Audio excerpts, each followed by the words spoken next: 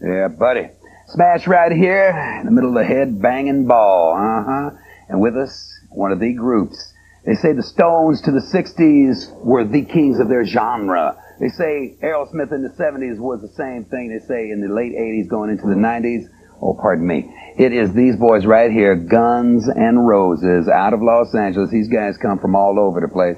Which, you guys are going back and forth on these cameras there. Right here we got Stevie. We got Duff right over here. We got my man Slash right over here. Izzy next to him. And W, Axl Rose, a period after W, if you would, please. Now, here's what the story is, fellas. They say you guys are cocky. They say you're insolent. They say, honestly speaking, you guys are a bunch of wackos. Wackos. Now, how you guys feel about that? That's the image you guys have got as far as the critics are concerned. We just don't take any garbage off anybody, that's all. It's simple. And a lot of people think that's problems. Oh, really? Well, now, let me ask you this, man. A lot of people are saying that you guys are blowing away the headlining act, and a lot of bands don't want you guys on the tour with them. How'd this Motley Crue thing come along, the Motley Crue thing? Oh, we're going out with them in about a week. Well, actually, we're finding out that a lot of the bands, after they've had taken the time to listen to the record and stuff, we're getting calls from a lot of major bands, that really like the record. But when they've already got an opening act set up, you have to wait till there's an opening to go out there with them. I like what we're doing because the tours we're doing a little bit with this band, a little bit with this band, rather than doing a whole year with one act. Well, I read somewhere where you guys have a situation where you don't necessarily like certain acts. Let me throw out some names. Aerosmith, how you guys feel about that? No, it's not. I mean, it's not even getting to that point. I mean, it's like the question you ask about, the bands and how do they feel. It's like with Crew, they probably don't care. I mean, they just want to have a good time. We did with the Cult. That was a great one too. As far as the other bands, we don't even pay attention to what's going on with them. Aerosmith's a great band. We've been trying to work out something with them for a while. It's just always conflicting schedules.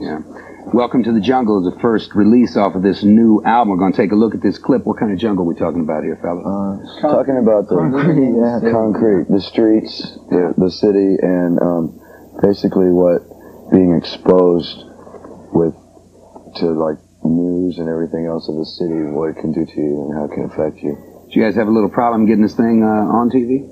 Yeah, I think so. Seems to have taken a little while, Now that you mention that. Yeah, and there's a few changes been made to this video. We bought actual news footage that had been shown on television from NBC and CBS and ABC, but we had to cut a lot of that out. Well, let's see what the end result is. Guns N' Roses right here on MTV. Gentlemen, together on the count of 4, let's rock. 1, 2, 3, 4. Let's rock. Well, thank you.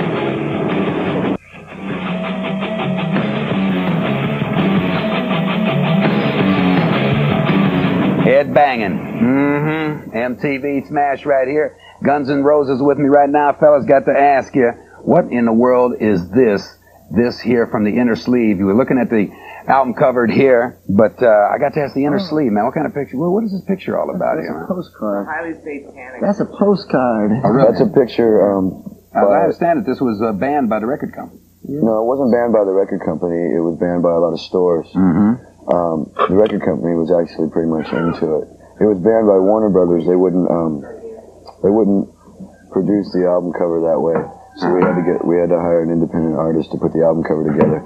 It's a Robert Williams painting. Right. He does a lot of shows here in New York and in LA and all over the world.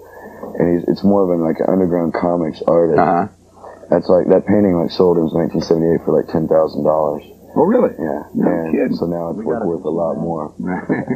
Well, now, on your album notes, I wrote here that it says, special thanks to all the teachers, preachers, cops, and elders who never believed. The meaning therein, gentlemen? Just people that didn't believe in what, So in other words, you are holding one finger very, very high in front of their faces. When you were a kid, going, well, listen to this music. No, you'll never get anywhere doing that. Yeah, we will. You wait and see.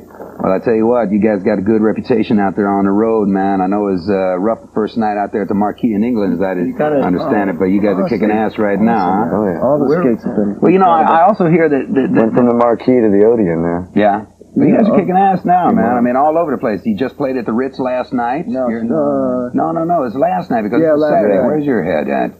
Yeah, man. I'm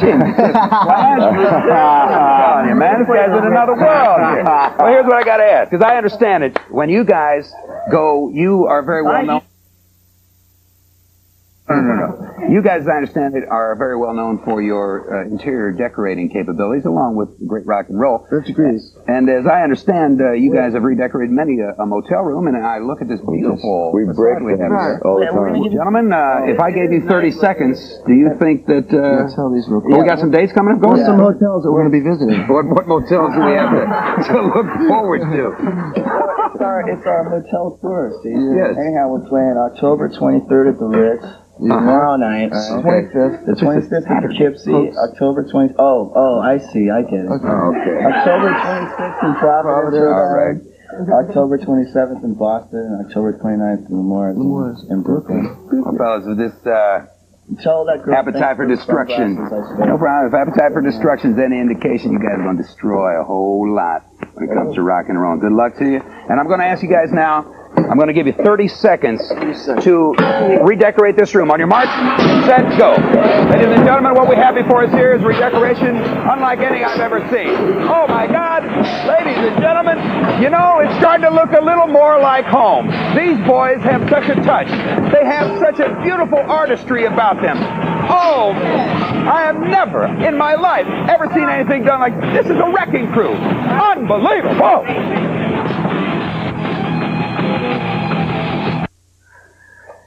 Indeed. To some, this would look like a mess.